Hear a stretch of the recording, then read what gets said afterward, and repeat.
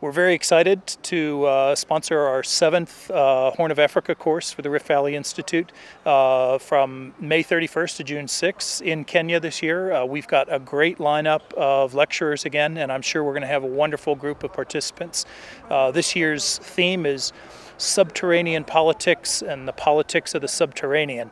We'll be looking at where real politics and political economy decisions are made beneath the surface of politics in the Horn of Africa.